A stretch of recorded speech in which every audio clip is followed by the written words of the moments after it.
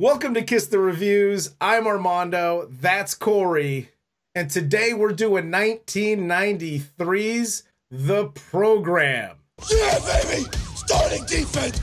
In honor of the Super Bowl, which has already been played, we figured we'd come out and do an ode to football, an ode to the Super Bowl since the season's over. And some people need more football in their life. So we figured, what the hell, we'll do The Program. It was another request, so we figured this was the perfect time to do it. So yes. With that being said, let's jump in. And before we jump in, if you want to reach out to me or Corey on Twitter, you could reach out to me at Junior D's. You could reach out to Corey at Idle Poncho.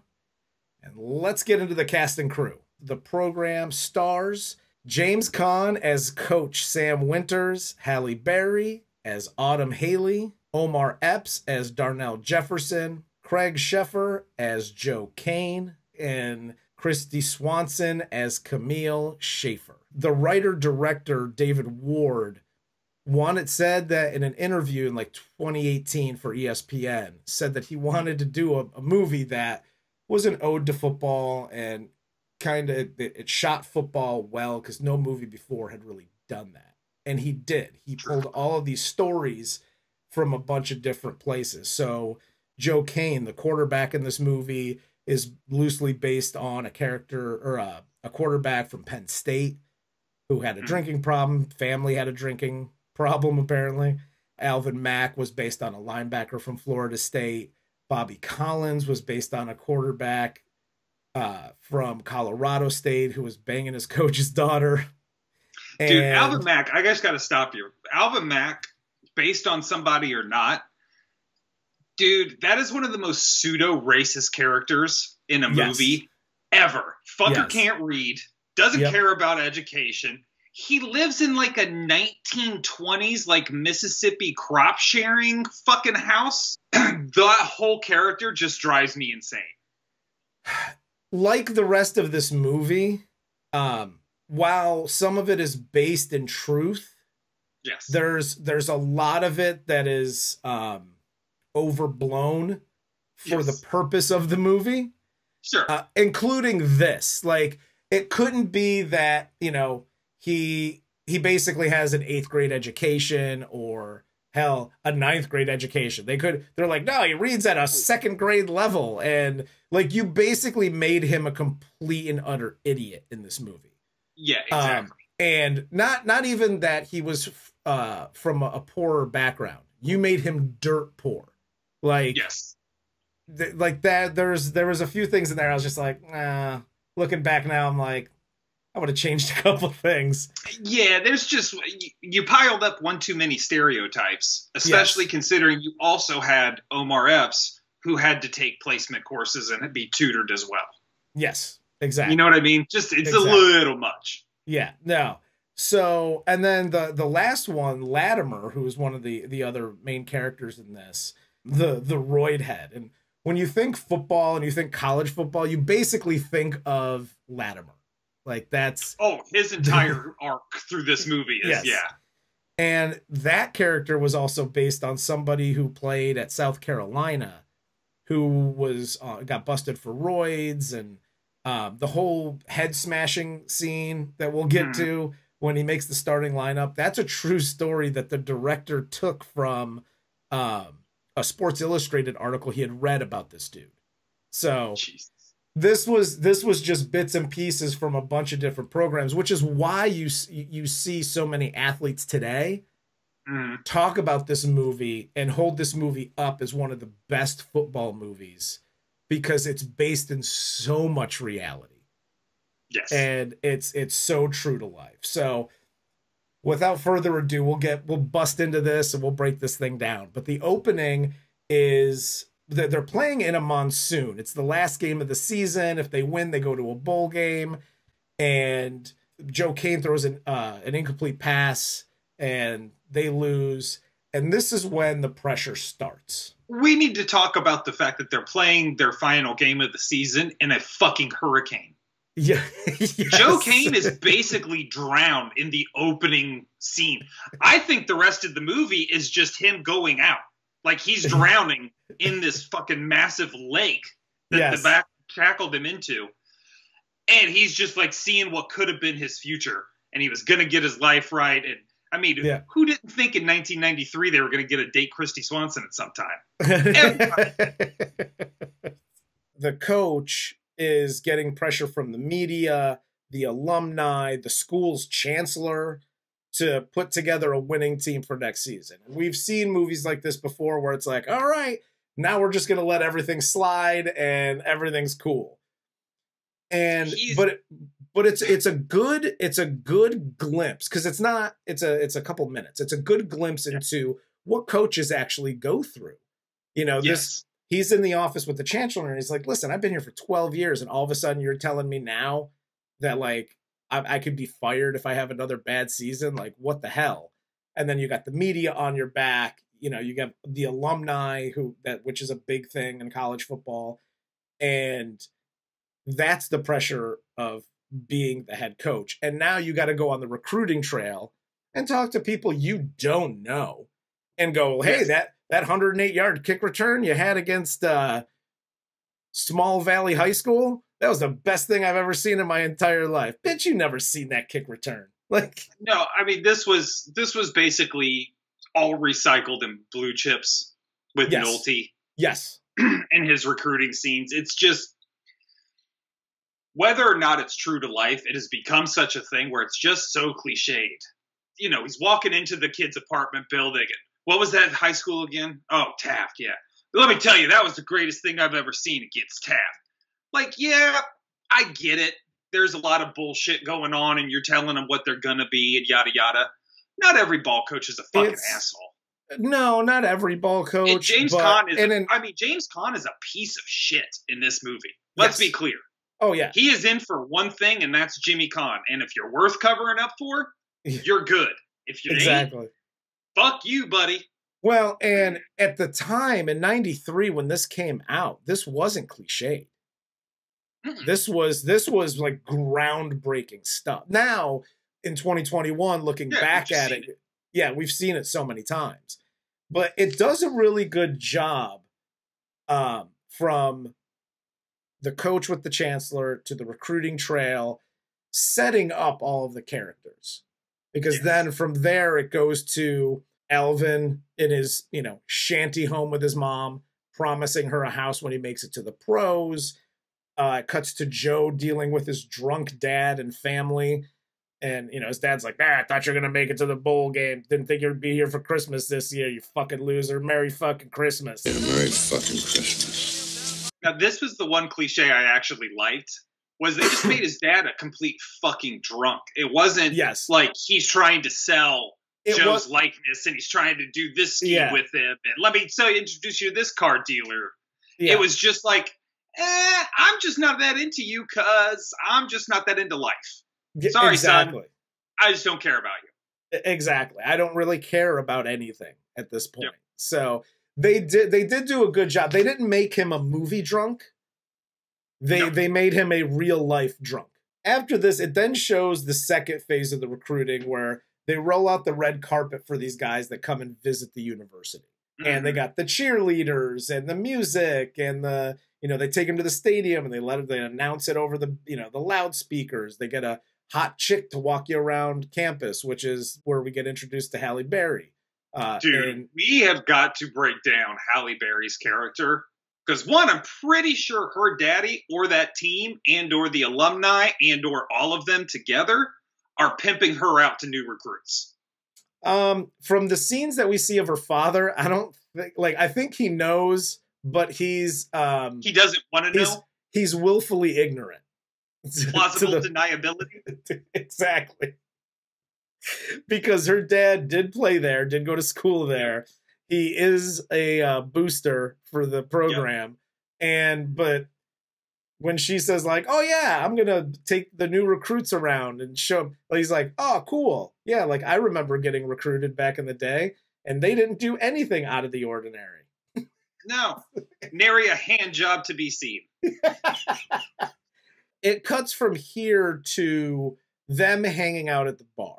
And this sets up all the characters. You got the roid guy, the guy who can't read, the incoming freshman, the smart-ass lineman, the pretty boy quarterback, and then the backup for some reason. Now, in setting this up, and I understand it's the movies, so you have to have the main characters from this movie all hanging out together. But in real life, that's not how it works. First of all, the quarterbacks, if he's going to hang out with the linemen, it's going to be all of them, not just one. Who I think plays his right tackle. In this game. So I don't think he's... As far as the line goes, that's not the focus. Yes, exactly. So it's typically, you know, your offensive guys hang out together, your defensive guys hang out together, and then the kicker and punter go play with themselves alone. I'm willing to overlook it now. This then moves into Darnell seeing Autumn. He's up her ass immediately. Little aggressive by today's standards. He's actually, though, not bad from the standpoint that he's not just trying to, like, fuck her. Yes. You know what I mean? Yes. He seems like he is actually genuinely into her, and he's got the naivety of an 18-year-old. Yes. So to that I'll give I hate to use the word aggressive because that's such a fucking douchey word, but naive? Naive and aggressive. And aggressive. They go hand in hand often. They do. She reveals that she's dating the starting running back for the football team at the moment. The two running backs are eye to eye and they don't like each other. Well, and Halle unpacks like the whole backstory here. Yeah. And this is, I'll give you a quick PSA, and this is why I also give Omar a little bit of pass here. Hi kids, Uncle Corey. Anytime the girl you like has a boyfriend, but is telling you all the dirty shit he did after about, 5 minutes of knowing you, there's a good chance she's not that into him. Yes. So play it cool.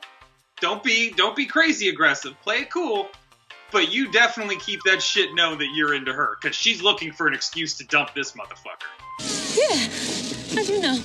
It cuts to like him having lunch, and I like these little side scenes where Darnell's having lunch with Alvin and Latimer, and they're telling him how the program, quote unquote, helps its players from, all the way from giving them tests ahead of time because, Alvin can't read. Fuck you, doughboy. I can read. See that shoe? It says Adidas. Just doing whatever it takes to keep them eligible to play, because that's all they give a shit about. They don't care if you graduate. They don't care. They just want to keep you eligible to play. Dude, Omar Epps' character's name in this movie should have been Naivety Jones. Because it's like he doesn't get shit that's happening. Like, do you not understand football? Yeah. At that level? Like, have you never watched? Did they not show that in the orphanage? Because what are you talking about?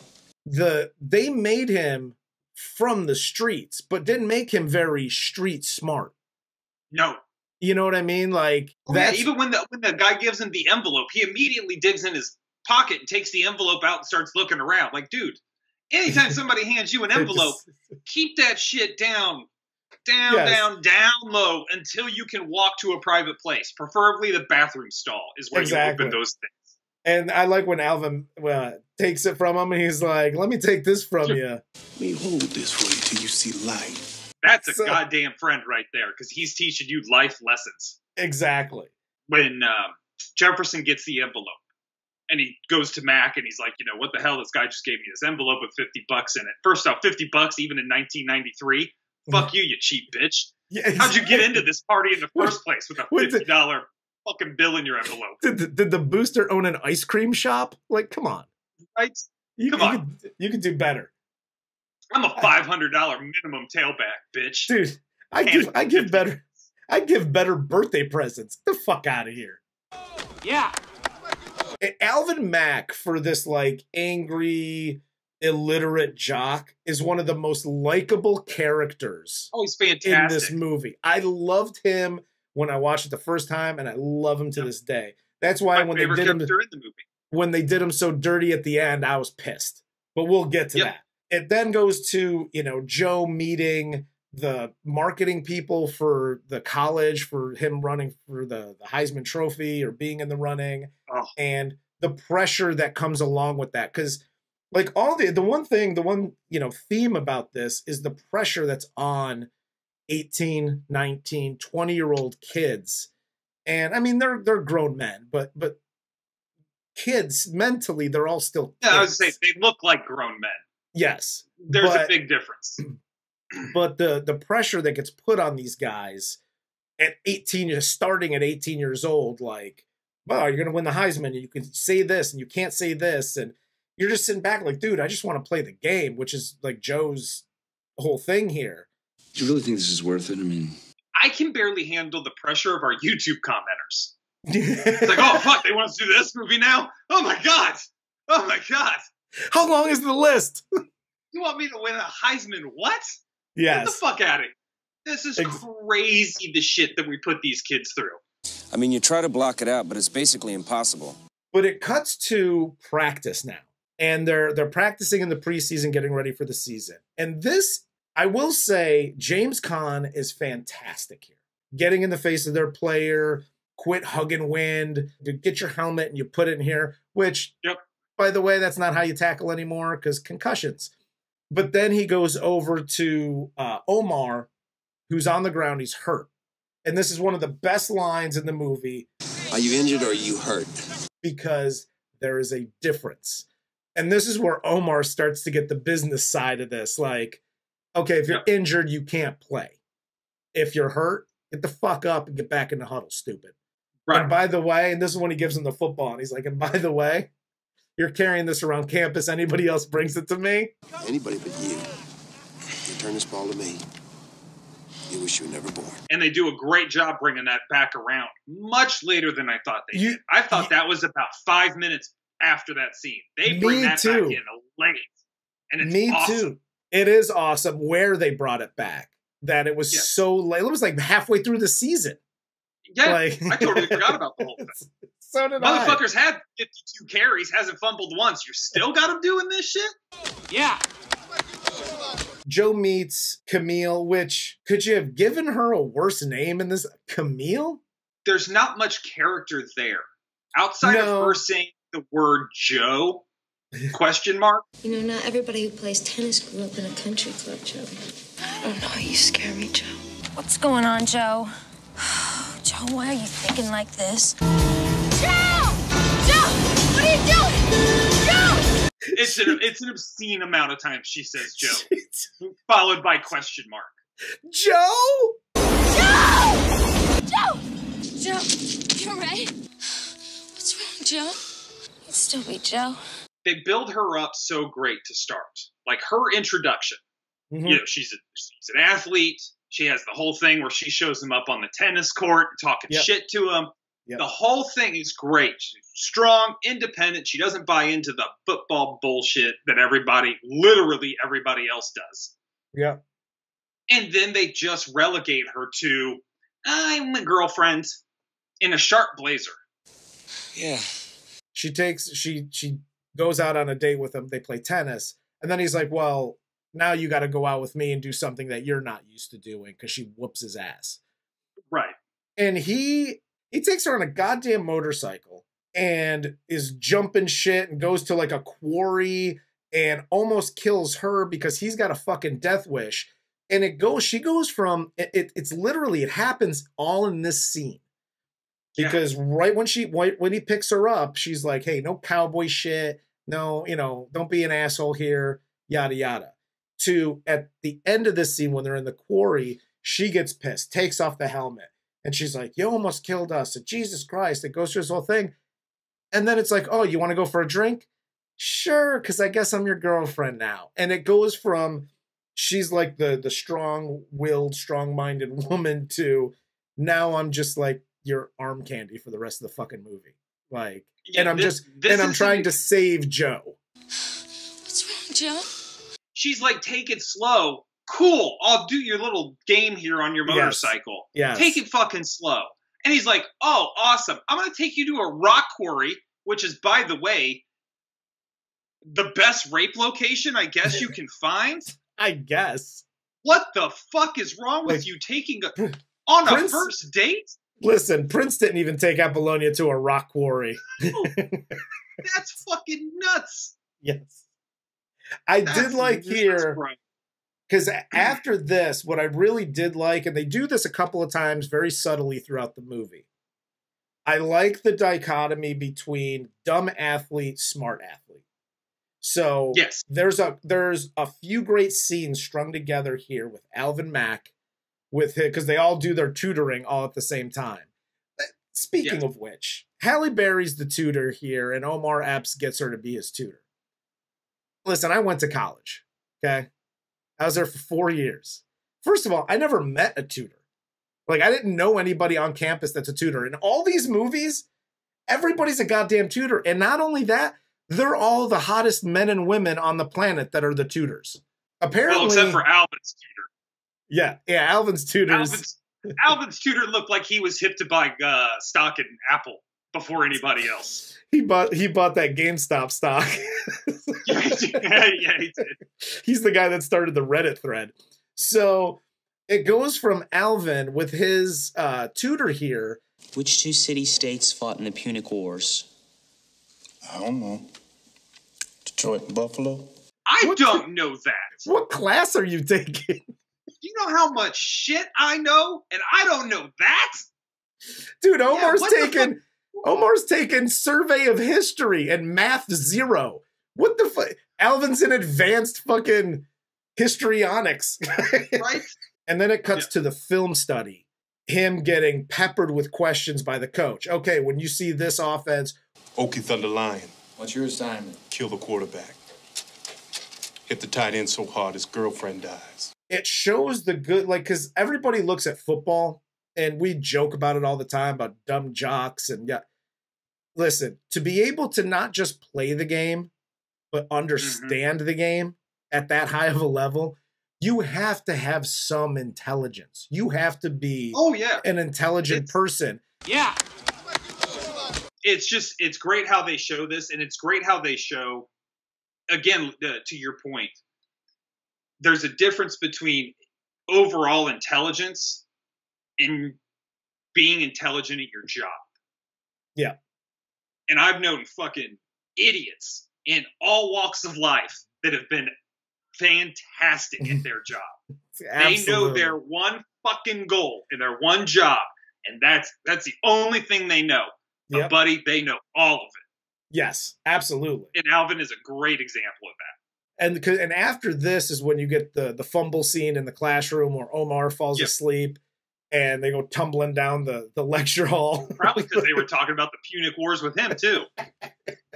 It was in Math 0. They're talking about the Punic Wars. Like, right. What university do you go to?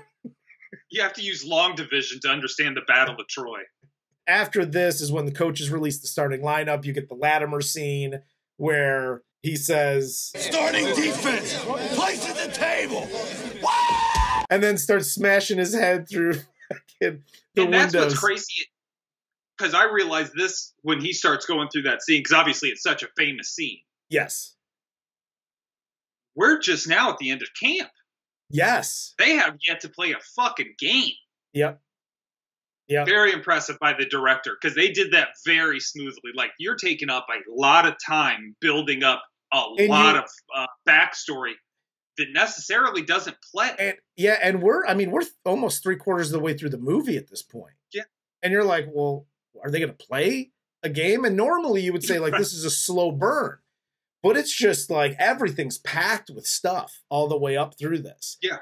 When the season starts, and back to the head smashing scene, now that I know it's real, like that's a true story, like that came from somewhere. When I first saw it, I was like, this is over the top. It's a bit much. Like, come on. Right. And now I'm like, oh shit, I guess that did happen. So, but there's a lot of scenes in this movie that are exactly, I used to think, even up till recently watching it, this movie's over the top and is kind of bullshit. Yeah. However, I am not athlete. So when athletes talk, I listen. Yes. And every athlete who is at a like high level has said this is one of the most accurate football movies ever made. Yeah. That's when I'm just like, okay, whatever's happening in the movie, I'm taking a little bit, like 5% movie hyperbole. The rest of it, it's all real. So this is where when you're talking about hyperbole and getting a little overblown, because we start getting into the season, into the games. Yes. I'm convinced now that, like you said, 95% of this movie is pretty true to life. The 5% that's not true to life is the walking around and talking as the quarterback goes down to snap the football. You didn't think I was gonna find you, did you? I'm gonna bust your gut open and watch you die! Whoever wrote the shit talking piece of this is phenomenal. Except for the offensive lineman. Offensive lineman was just like, oh God. Excuse me, my doggies just reached the end zone and I gotta do some celebrating. Again, as awesome as all the shit talk is, this isn't a thing. You might get a little banter here and there before the play, after the play, but especially while they're running. Too high, big boy. Oh! So long, sucker. Coming to get you, beer boy. Lights out, baby! Listen, you got enough shit going on during the game that you're not like screaming, you know, whatever, as you're chasing after, like, I'm gonna get you, motherfucker. Like, nobody's doing that. And when you have like there's the one scene later when they're playing Michigan, Alvin is talking to the quarterback and the quarterback goes into blue 34, blue 32. He would have gotten a fucking penalty for a delay of game for as long as Alvin Mack was talking to him and he was trying to audible. Blue 30! Kept that fucking money though, huh? Left the blood to do the time. Check! You the little bastard. Like 40-year-old Peyton Manning just frozen. Omaha! Peyton's right side. Omaha! They did do a good job here because you go through the season, you have successful season, you have parties, the victory parties, and you have the whole struggle with Omar, the other running back, and Autumn and her father. Like there's that whole story. You have Latimer, who finally gets busted. He doesn't even get busted for steroids. He gets busted for sexual assault. But her dad, the chick's dad, is a booster, so he's not going to press charges because he doesn't want to hurt the program. And he's not exactly happy about all this, but he doesn't want to hurt the program. That was gross. And then you have Joe, who gets arrested for drunk driving and kicking the shit out of a townie at one of the bars who's talking shit to him. And he's got to go to rehab so those charges don't get brought up and the program doesn't get in trouble. Yeah. So you have Omar Epps at the bar where he gets in the assault. Yep. Omar Epps has the best lines where he says, I feel like an ink spot in a bowl of milk, man. Let's get out of here. Such a great line. And for the 18-year-old freshman, he's like the smartest dude on the team. Like he's always like the one that's like, yeah, we got to get the fuck out of here. Like he indubitably doesn't know how to use words. I'll be number 20, but we're indubitably going to be number 1. But he knows how to get the fuck out of a bad situation. Listen, he picks a word out of the day. His memorization skills by themselves are fantastic because I don't even know all the different words he used during this, but he memorized them all out of the dictionary. Mendacious, pejorative, antithetical, commensurate. There is a litany of words that he uses so fucking incorrectly here. And I love when Halle Berry's like, yo. Pretending to be smart is not the same thing as being educated. It's just a con and it makes you sound stupid. Bobby Collins, the backup quarterback, gets thrown out as well as the coach's daughter because he's banging her. She was taking a test for him, so they both get expelled. He gets thrown out of college and off the team, and now they actually need him. And I'm like, you don't have another quarterback on the roster?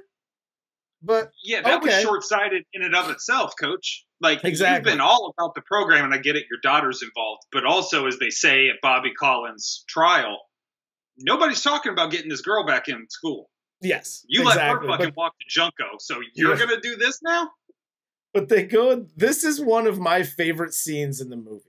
When they go to the reinstatement hearing, because James Caan does such a good job because they're going back and forth. He's not saying much because he hates the kid, but he's got to do it because he needs a quarterback. And he's very meek during this whole back and forth. And then you have the bow tie dude who's like, it's an institute of higher learning. This isn't a football vocational school. And James Caan gives the line here. But when was the last time 80,000 people showed up to see a kid do a damn chemistry experiment? Why don't you stick the bow tie up your ass? Gentlemen, please. And I'm like, the bow tie up your ass line was the best part. And what's funny is I watched that this morning and went, oh, Armando loves that line. Dude, it was a very Godfather line. Yes. To this movie. Like, he went full Sonny Corleone right there. What are you going to do? Nice college boy, huh? You got to get up close like this. Bada bing, you blow their brains all over your nice Ivy League suit. And it was worth it. Oh, it was absolutely worth it. But we get to the end here. You know, Joe goes through to rehab. Latimer goes on his little injured reserve deal. And then Mac gets hurt at the Iowa game. And he breaks his leg. And this is a couple of things I didn't like about this, right? One, the hospital scene was incredibly sad. I don't remember it being as sad, and maybe I'm just more emotional in my older age. Yeah. I was super depressed during that scene. I'm never going to play again, am I? That scene was fantastic. That was so well acted. Mm-hmm. Him not being able to even spit out the words that he's never going to play football again. Yeah. James Caan actually having that moment of humanity and telling him, like, you're the best fucking football player, like the defensive player I've ever seen. It was just such a good, raw, real scene. I loved it. And I just hate that they did him dirty like this, because we've all seen, even back then in 93, technology and medicine wasn't what it is now. But he broke his leg. Yeah, he's coming back. I mean, he's coming back. He's going to the draft. Like he's going to the pros for at least a year or two to see if he could play. I hate that they did him. I just hate that they did him that dirty there. 36-year-old Alex Smith shattered his goddamn leg.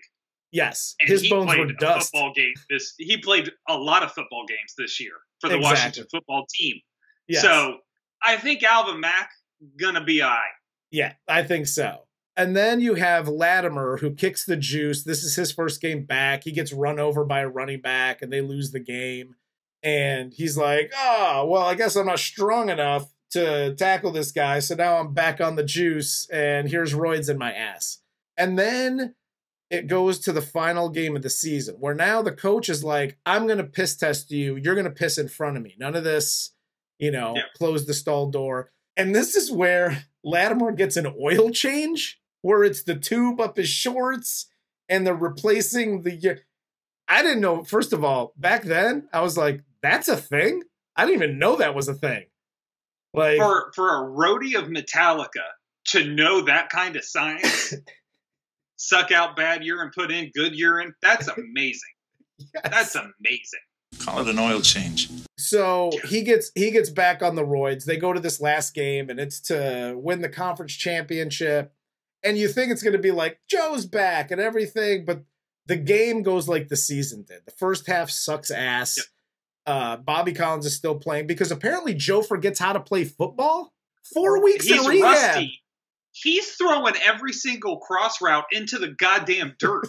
I have exactly zero skill in the game of football. Yes. And I can complete that fucking pass. I can at least make it touch a receiver. I can understand if he's throwing it behind him or overthrowing him or whatever. He's dirting these. He's throwing worm burners at everybody. Everybody. Like he totally forgot how to play the game. So they come back at the end. They have one drive to win the game. They take the ball down. They score. I hate when football movies or any sports movies go down to the last play, and the last play takes 15 minutes to run. And so I was like, 15 minutes to run, and literally everything that can possibly happen in that play happens. Yes. This motherfucker's running around, pump fake fumble, picks it up, runs around again. Jefferson has time to have a conversation in the end zone with the defensive back, like, see ya, because apparently Eastern State University doesn't believe in wide receivers. There's not a fucking pass completed to anybody but the two running backs. There's one touchdown thrown at the beginning of this game. It's 88, Fleet Ward, first game, first touchdown. That's it. You don't see that fucker the rest of the season. Yep. Good game, kid. Beat it. So the funny thing is, and going back to the 95-5 rule of this movie, I thought this was part of the 5, which it technically is, the writing of it. But the in this article in ESPN, the director's talking about this. They basically, to save money on a lot of this shit, they would film these football scenes to get fans in at halftime of real games, so that you have the stands filled with people. And they basically had one shot to film this last scene of the scramble, and it was literally supposed to be a scramble, jump out, throw the pass, touchdown, they win. As they're running it, the quarterback that they're using in place of Joe Caan in this was a real quarterback, I think, from South Carolina, and who played at South Carolina. And as they're filming it, the fumble, all that shit that happens with the quarterback really happened during the take. The fumble, it pops back up into his hands. And the director, I guess, was like, I thought we were screwed. We got to wait another 2-3 weeks till they come back and play a home game to shoot this scene. Right. And it just so happened that he went to pump fake. The ball fumbled out. He picked it up. It was just a lucky bounce. He goes, and we just caught it all on film. So we said, fuck it, let's throw it in the movie. Hell yes. We're at the end of this movie. Here's the thing. We always talk about getting what you want, people getting what they deserve, and all that stuff in these movies. Everybody in this movie literally gets everything they want, except for the one character that I actually liked in this movie, in Alvin. Yep. His football career's over. He gets to live in a shack in Missouri for the rest of his life or whatever. And you have Joe, who gets cleaned up, right, from rehab, gets the girl, looks like he's enjoying football again, and everything's good. You have Omar Epps, who looks like he's taking school seriously and he's doing better in school. He gets the girl. He gets the respect of the father. You have the coach who has a winning season, and now he gets to go recruit bigger players. You even have Latimer, who started juicing again, so he had a great game. And he's probably going to get drafted to the NFL next season. Yeah, exactly. And then you have Alvin. It's like, fuck you, bitch. Your career's over. Not only is your career over, you're shit but poor and don't know how to read. Fuck you, doughboy. I can read. See that shoe? It says Adidas. Maybe at best your tutor told you who won the Punic Wars. Detroit, Buffalo. Do I think this movie still stands a test of time? Yes. Because this movie was entertaining AF from beginning to end. I still dig it. People that love football, that have played football, respect this movie. I love the hell out of this movie. The one thing, or the two things, stop talking, in the middle of the audibles, and nobody does that. And can you have Alvin get healthy and get drafted or something? Like something at the end where like there's a happier ending for everybody else gets what they want except for this asshole. Yeah, even like, Omar Epps and his rival squash their beef. Yes. And Alvin's just fuck. Alvin's got a pretty blue cast and no hope. Yes. That's what he's left with. Yeah. Yeah, it's bullshit. That is the one part I agree that I fucking hate. Yeah. But the rest of the movie's good, man. It's a good movie. It's not realistic in the sense that, again, all this is happening at every major college program every year all at once. Yes. It's very abnormal. This is very sporadic behavior from players across the country. Yes. So as long as you understand that, it's a great movie. Probably. But that's all I got. Do you got anything else? No, sir. All right. Well, for Corey, I'm Armando. This is Kiss the Reviews, and this was 1993's The Program. Starting defense, place at the table.